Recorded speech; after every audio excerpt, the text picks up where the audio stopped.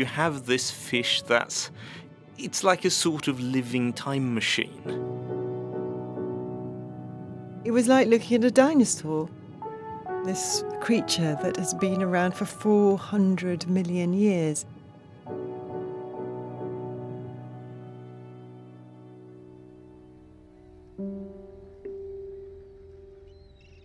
It was December the 22nd, 1938. On this hot December day in East London, South Africa,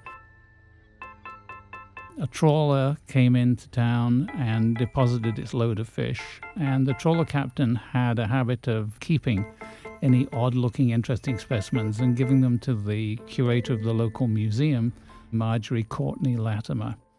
She loved nature so much, and she wanted to make the museum's collections the best they possibly could be. And so she went down to the harbour side.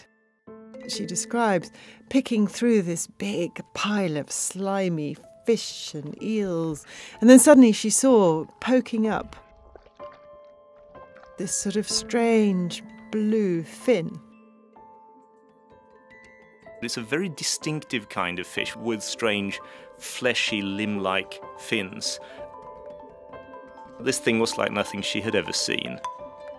She said to the chairman of the museum, "I think this is something really special." He went, "Oh no, little Latimer, it's just a rock cod." But she knew in her gut that it was something different. She thought, well, I've got to find a way to preserve it. So she set off on Christmas Eve in East London. She tried to get the local cold storage company to take care of it. They said, "Oh, no way, go away." She tried to get a local mortuary to embalm it. They said, "Oh, we can't have any stinking fish here." She said, "Why? All the other people in here are dead anyway."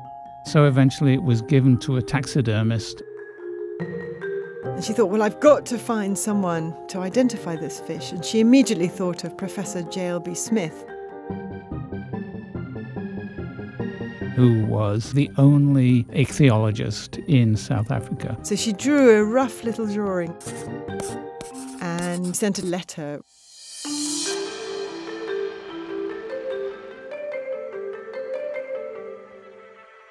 As soon as he saw the fish, he walked round and round it slowly. He practically fainted.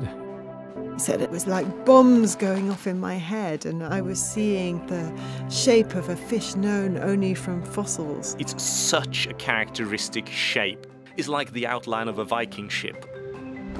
This was the coelacanth, a fish that was thought to have become extinct 65 million years ago. It was like a dinosaur had just come into your living room.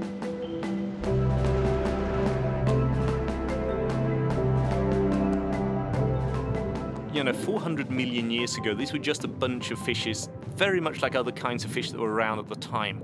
But now they are these absolute anomalies. There's nothing else like it on the planet. They had, in fact, made the discovery of the century. It was given the name Latimeria chalumnae in honor of Marjorie Courtenay-Latimer. Without her, the specimen wouldn't have been preserved. The key excitement was the fact that this was such an obvious living fossil. Charles Darwin came up with the term. It's sort of dumb in a way, because if it's alive, it can't be a fossil. Well, what it means is there's an early fossil record, then a total gap, and then there happens to be a living one. It doesn't mean that hundreds and hundreds of its relatives haven't become extinct. One of the things that I love about the coelacanth is that it's seen history past. When the coelacanths first appeared as one lineage of lobe-finned fishes, among other similar-looking forms, well, what can you say about the world? They shared the waters with strange, armoured, jawless fish with sucker-like mouths.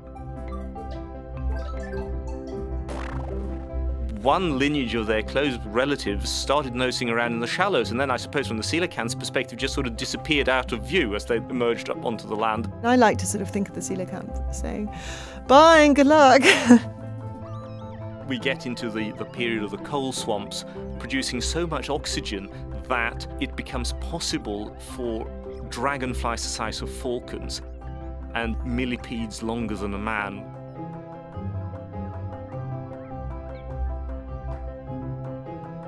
The world is suddenly struck by a gigantic mass extinction. Something like 90% of all species disappear. Coelacanths sort of keep going. They've perhaps taken a bit of a knock, but there are quite a lot of them. They swim around, do the coelacanth thing. Another huge mass extinction. Then mammals diversify on the land, primates emerge. One primate lineage starts standing up on its hind limbs, starts speaking, and here we are. And meanwhile, coelacanths, well, they haven't really changed. That is a truly astonishing thing.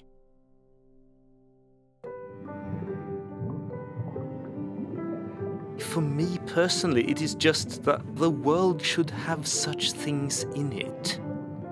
That it should be possible to see this kind of improbable, ghostly messenger from the very deep past.